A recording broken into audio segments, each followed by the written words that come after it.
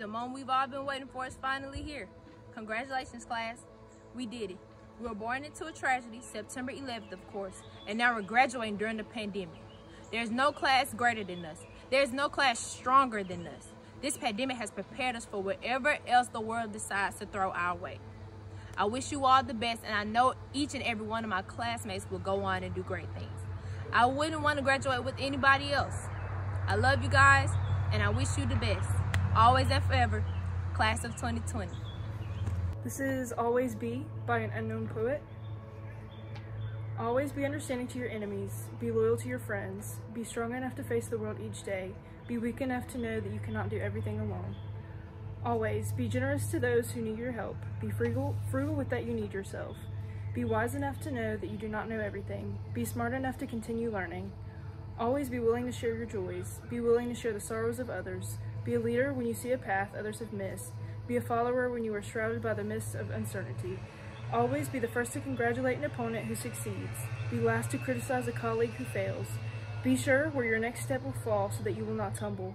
Be sure of your final destination by setting your goals along the way. Above all, always be yourself. Let us pray. Father God, in the name of Jesus, God, we come to you right now as humble as we know how. God, we come into you thanking you for your grace and for your mercy, oh God. God, we thank you for these seniors, oh God, that have accomplished a milestone in their life, oh God. God, despite that it have been a tough year, oh God, we realize that you're still in control, oh God, and that these seniors are still special to you, oh God. God, we love you, oh God. We love what you say in your word. If you be for us, then who can be against us, oh God? Oh God, let these seniors know that they can go in the world and be who they want to be. That they can have their mind set on what they want to do. Oh God, we love you on today, God. We thank you on today, oh God. God, we thank you for a successful year for these seniors, oh God. And God, we just pray that blessings fall down in their life, oh God. God, we pray a hedge of protection all around them in the name of Jesus, oh God. Lead them on the right path, oh God. God, keep them in your will, oh God. God, we love you, God. We thank you for every senior, oh God. Touch every senior right now in the name of Jesus, oh God. Oh God, move in a mighty way in their life, oh God. God, let them know they can do all things in your name because you give us the strength, oh God. And God, we can look to the hills from which cometh our help. From all our help come from you. And God, we love you on today. We're thankful for you because your name is mighty. Your name is worthy of all of the praise. And God will continue to give you all the glory, the honor, and truly all of the praise. It's in your Son Jesus' name we pray. Amen.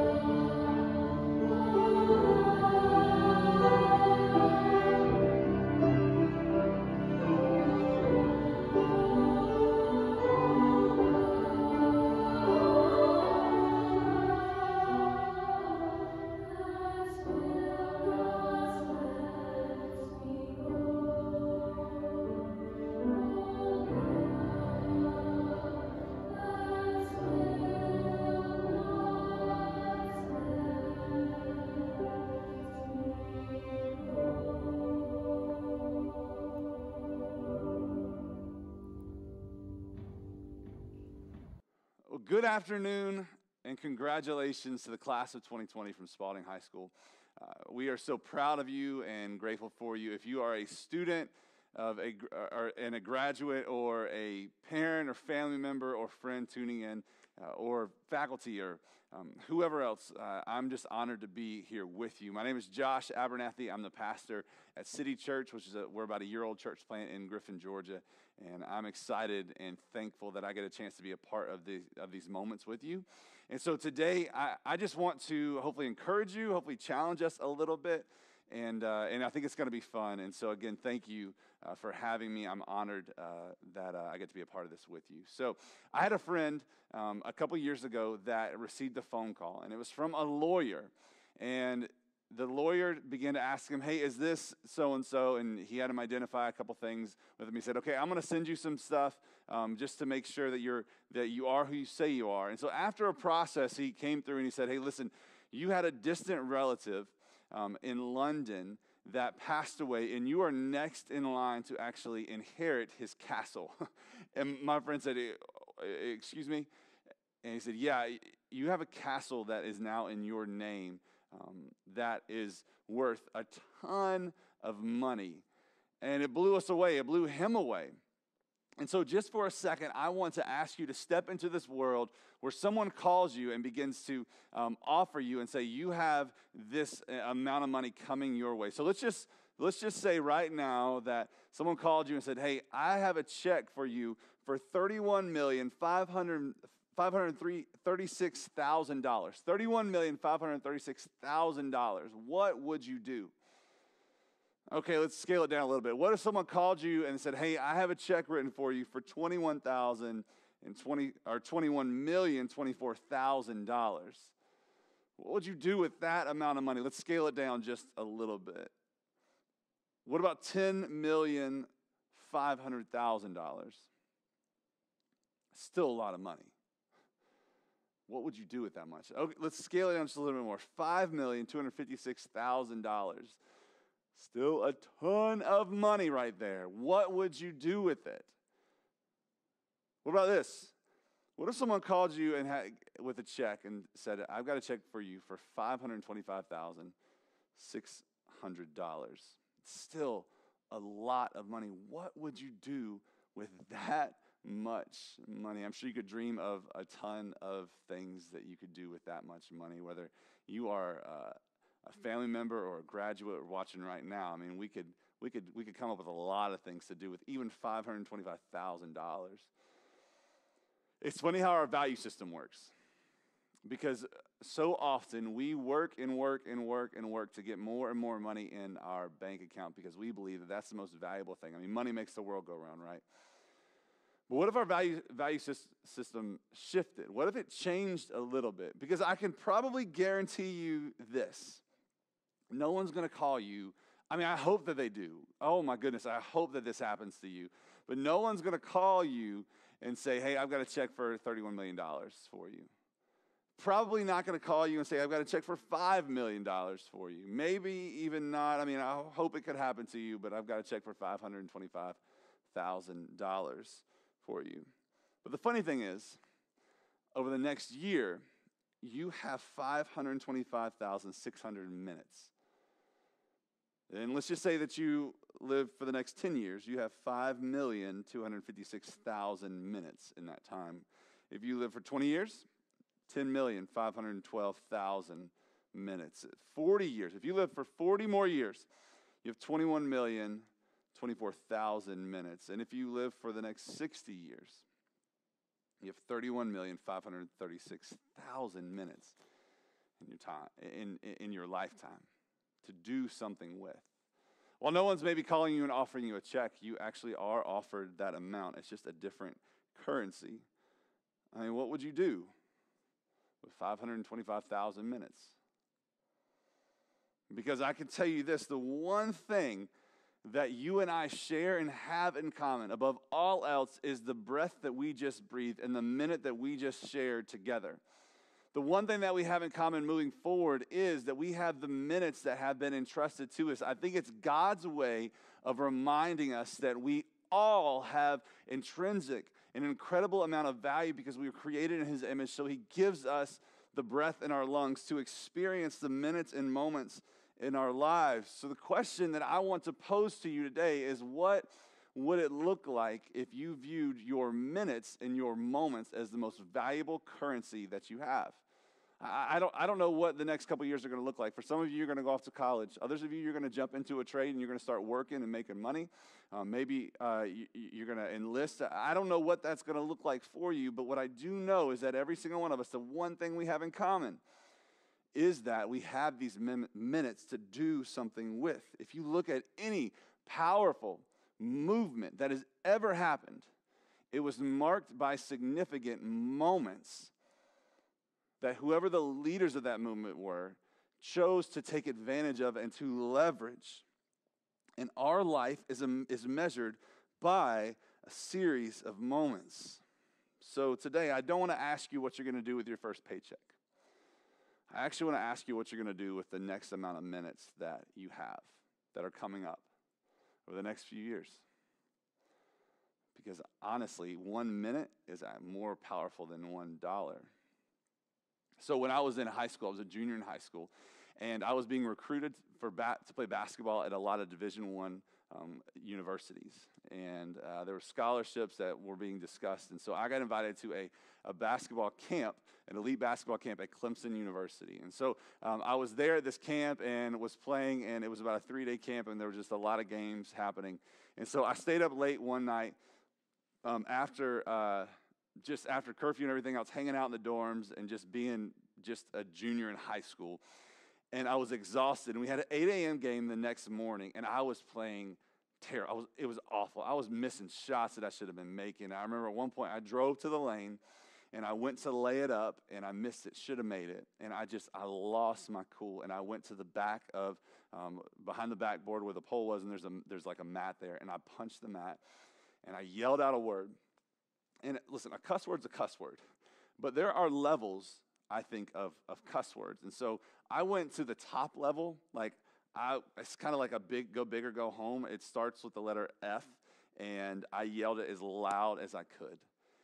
The whole gym stopped. There were multiple games going on. The entire gym stopped and looked at me. And in that moment, every D1 coach that was there went to my coach or my dad afterwards and said, hey, we are not going to be showing interest in your son anymore because we don't need someone like that loses their cool that easy. I lost interest of every Division I college, university in that one moment, 1 minute, one decision changed the opportunities and maybe, I don't know, the trajectory of my life because of that one moment. Our moments and our minutes are so incredibly powerful. And if you can agree with me, if you're here and you're agreeing, I'm like, I get this, I understand. We're actually also in agreement with a man who was an author of a few of the books of the Bible in the New Testament. In fact, in one of the letters that he's writing to this church in Ephesus, he makes this point because he wants them to understand how important our moments are. It's in Ephesians 5, verse 15 and 16. He says, look carefully then how you walk, not as unwise, but as wise, making the best use of the time because the days are evil. So a few verses before this, Paul is writing to this church who is honestly has strayed a little bit, and they're kind of living their life the way they want to. They're not taking putting a huge amount of focus on the minutes and the moments of their life and making the most of those. And so Paul is trying to get them to focus in. And a few verses before this, Paul says, hey, walk in love. And so he's really putting this focus on their actions and what you do and the decisions and the choices that you make. And so as Paul's talking, as Paul's working through this, he begins to go down a list of kind of right and wrongs, like moral decisions that we should make and that we shouldn't make. And so he's trying to get us to understand, again, every moment is filled with, packed with decisions that are going to change and affect the course of your life.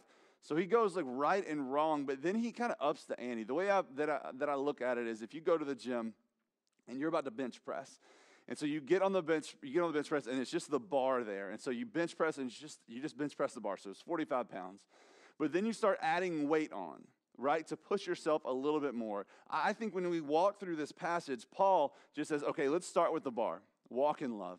So let's add some weight to how we understand our moments and our minutes. So there are right and wrong decisions.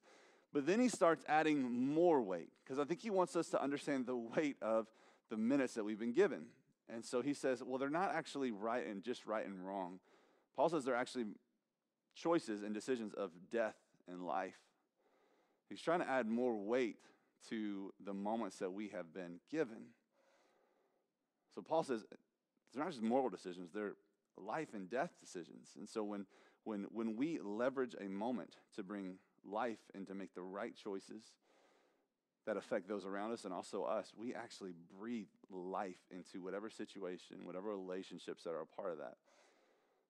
On the adverse, when we choose to do things that may be selfish or aren't the wisest choices, what Paul says is you actually don't make the wrong choice. You actually make a decision where you bring death into the situation. See, there's a lot more that he's adding to this whole idea of these moments.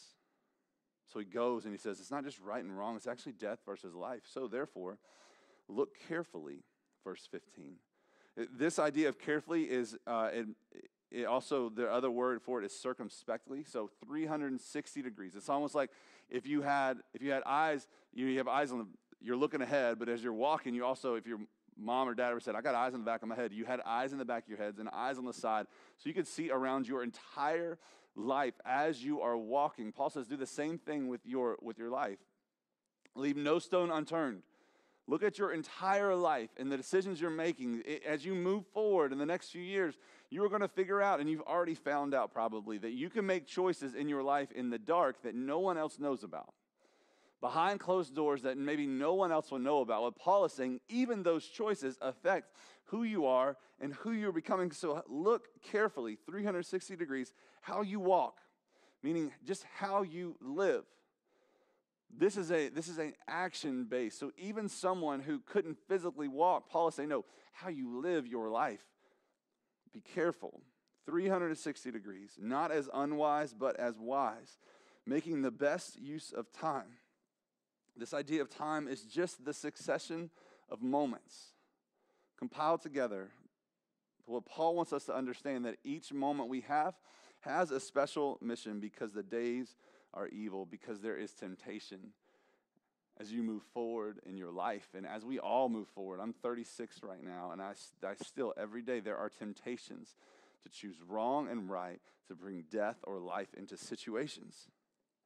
And Paul's saying that is what it is, that your moments, they matter, and they matter here, and they matter now.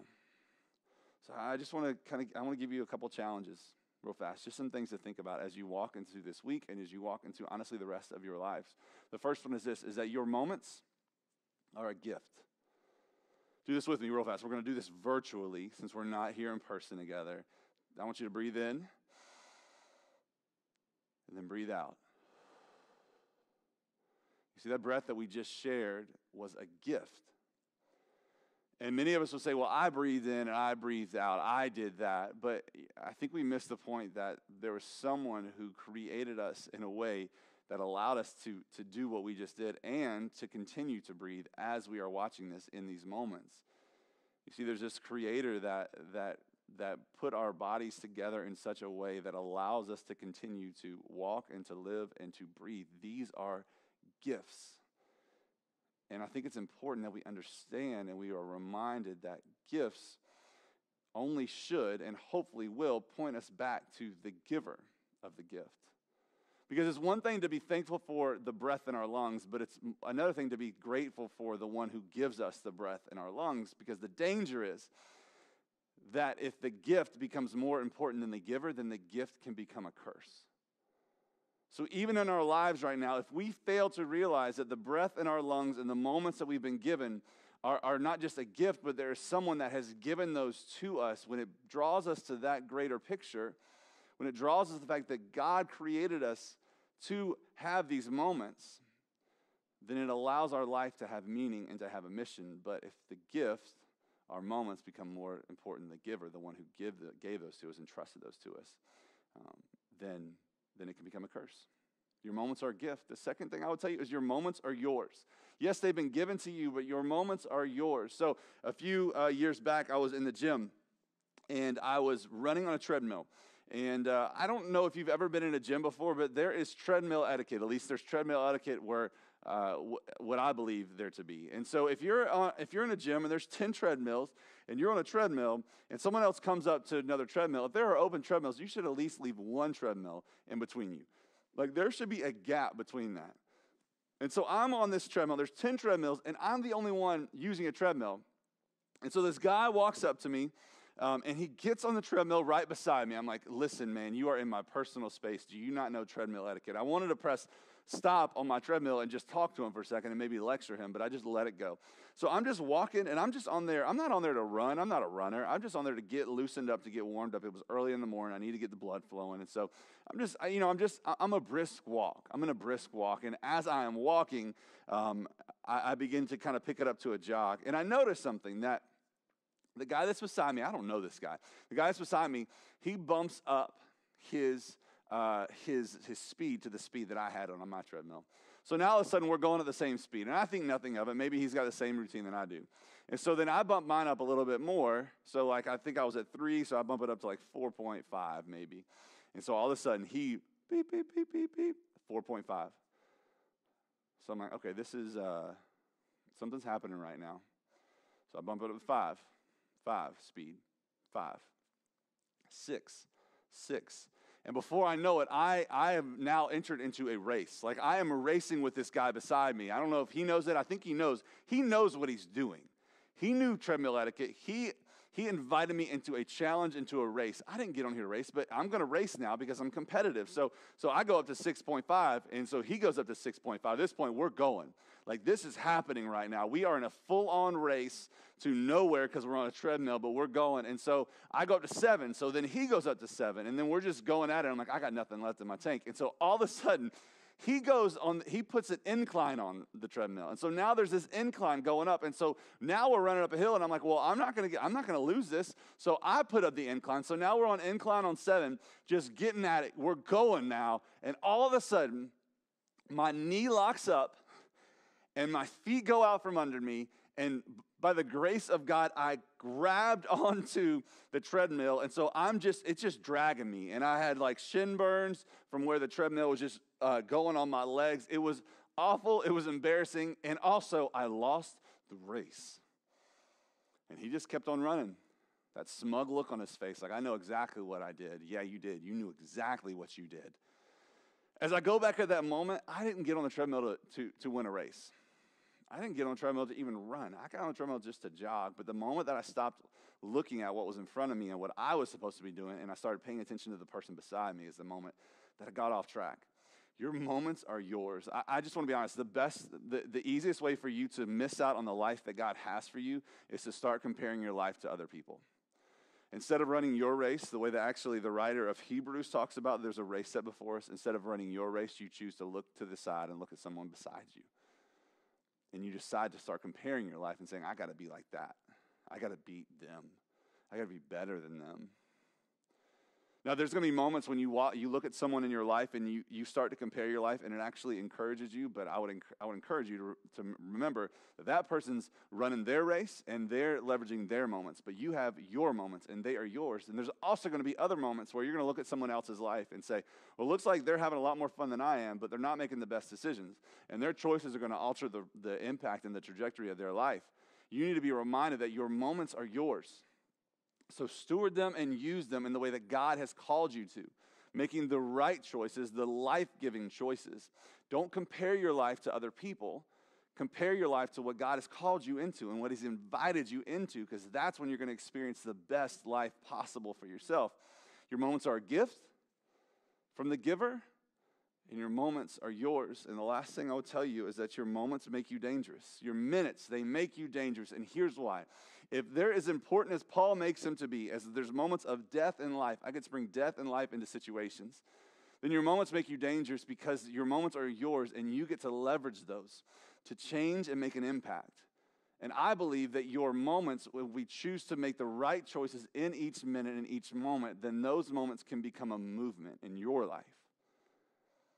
a movement that will allow you to experience the goodness of God, the grace of God, moments to experience His blessing and His favor. Also be moments for you to experience heartache and pain, but know that there's a bigger purpose and meaning to those. Your moments are yours. Your moments are a gift. And your moments make you dangerous in the best way possible. Because there's an enemy out there, and he wants to tear you down. He wants to divide us. And so the moment we choose to use the minutes that God has given us to bring life, to bring hope into the world, then we get to experience what God intended for us to experience.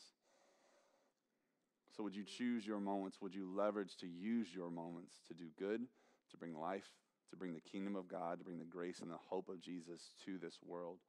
That's what we need. That's what this world needs, is a generation that matters to them. Because it is not the tick of the clock that measures time, but it is the deeds which we crowd into that time. It's not a clock that measures the time that goes around, but I believe that it's the minutes and the moments, and it's the actions and the deeds that we put into those moments that change everything. So would you choose to see the moments you've been given as the greatest currency that you could possess? They're yours. Leverage them. Use them for good. Use them to bring life into the situations, because that is what God is inviting us into. Let me pray for us. God, thank you so much for every graduate. Thank you for every person that is here, every person that is watching right now. God, I pray that you would allow us to see that what you have given to us is so important. And it's the breath in our lungs. It's the moments of our day. God, would you, by your grace and your mercy, God, would you help us and give us the courage and the strength and the power to use these things for good, for your glory. God, would you help us even to see right now that maybe you have a different purpose for our life. And so, God, I'm just praying for the person that is realizing that now. God, may this be a graduating class and a generation of people who are moment makers. We love you. We thank you for your love and your grace and your mercy. In your name we pray. Amen.